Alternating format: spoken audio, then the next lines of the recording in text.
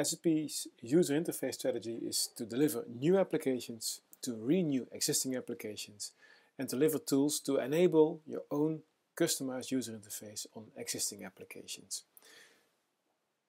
In this presentation, I'd like to show you SAP Screen Personas. My name is Twan van der Broek. Let me show you SAP Screen Personas. This is a landing page that my colleague Tim Burghardt has created for the logistics department of a company. Here you have, for example, only the functionality that is required by this user group to create a standard order or to display a sales order or to enter your time. And it's also possible to have some web links, for example, to a Who's Who repository or to some sales reports. But let's create the sales order that we want. Customer 16, demo cyber, and material, one piece of that one.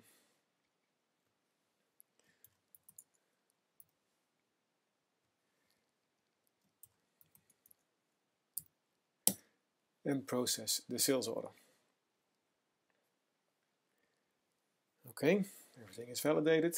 And by the way, do you remember the old looking screens from SAP? They look like this. And now you can see the difference. A lot of information is delivered by SAP on several tabs, on several fields, and not all the information is relevant for this user group that we are aiming for. So we're minimizing the information that is delivered on a screen. We're also minimizing the amount of buttons or functionality that is not required by this user group. But let's go back to the screen that we have created in Screen Personas. Okay, let's save this sales order. And you can see that the order number 38 has been saved. Let's go back to the landing page.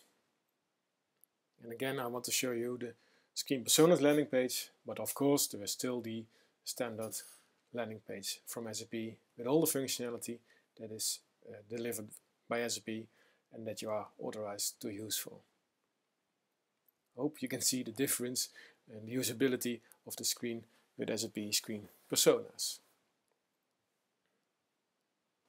So what is SAP Screen Personas? Let me address the benefits, the key capabilities, and how to get started with it.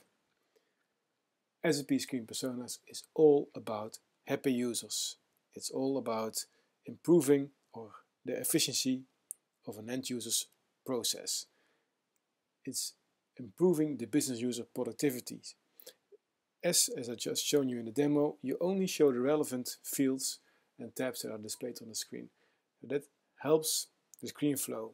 That makes sure that you fulfill the business user's way of working in the process. It helps you to increase the user satisfaction. It simplifies the screens, and it's even possible to automate some repetitive tasks. It helps you to reduce the implementation and the training costs. If you deliver simplified screens, the training costs will be less, as everybody understands it much more faster than before. It also helps you in reducing the implementation costs, because the change management costs will be less, as everybody is going to accept the solution much more faster. So within implementation, with the business user, you can easily implement their own basic screen modifications. So you also, during implementation, you already involve the business users. And the IT can implement more complex requirements and support a wider rollout of customized screens. Let me show you an example with verifying a sales order. If you look at the standard SAP screens, you have data in tabs and you have 7 clicks to reach the end result. If you use SAP Screen Personas, you have one clean branded screen, you only need 1 click and you have everything you need. Another example is to pay a vendor. Make your screen more intuitive. Without Screen Personas, you have a lot of fields. In this example, 37 fields, and you have to remember all the fields, what they are used for. But with Screen Personas, you can just enter the fields that are required in this process for this end user group. Only 4 fields. It's much more intuitive to use. So what are the key capabilities with SAP Screen Personas? It's fast and cost-effective customization without any programming. You can customize the SAP screens in a what you see is what you get way with a web browser. And it allows you to add images for company branding, web content or shortcut buttons to start transactions. And it even has scripting possibilities for advanced scenarios. Let me show you what is possible with scripting. Now for a second demo I want to show you some scripting. Let's look at this button, display latest sales order. It's not working yet, so I want to record an automated step behind that button to display my latest sales order. And to do so I will start at the basic screen. I go over here at recording and I will record the transaction VA03 to display the latest sales order. Enter. And that's about the basic scripting that I want to have. So I will stop the recording. It will display me a pop-up. So demo VA03, which now will record the scripting steps I have taken, and I can go back. Now I need to upload the script to my button, so I go back to the screen that I have created, to the landing page, and I need to create a copy to change this screen. Demo server. And with that I make my personal flavor of the screen and double click on the button. Now I can select the file that I have just created, demo, and here's the script that I have just recorded with Screen Personas. And now you can see that the transaction will work. Save and exit.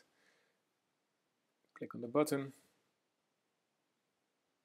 and you can see that now the button has some functionality behind it to display the latest sales order. You can see that this screen is not modified by Screen Personas, it's still the standard screen.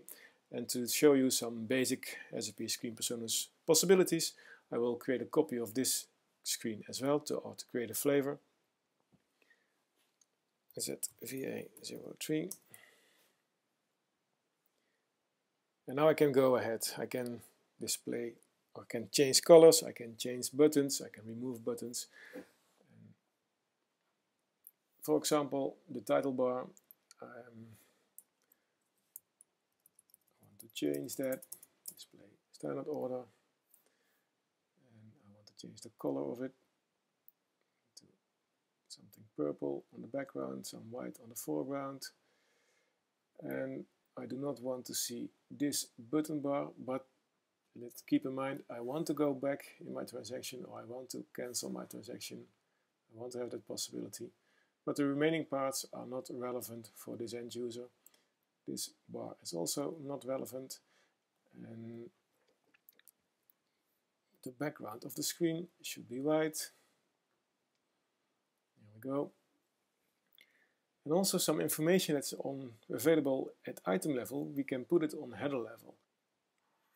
Select the sales area, put it somewhere here, and I will position it better later on. And I can also get information from several tabs. For example, the item information, I can just pick it up and put it somewhere else. For sake of speed, I will not finish customizing the screen completely. I will show you the one that I have prepared before. So here we are back on the standard screen of the display sales order. And to show you what is possible, I go to my own flavor. And here you see that I have combined item information and header information and some part of the header information onto my own personal screen. Another option is to do some scripting behind the scenes. And to show you, I will go to the display material master, and you all know that this transaction is usually having a lot of tabs, a lot of fields to show you the material master.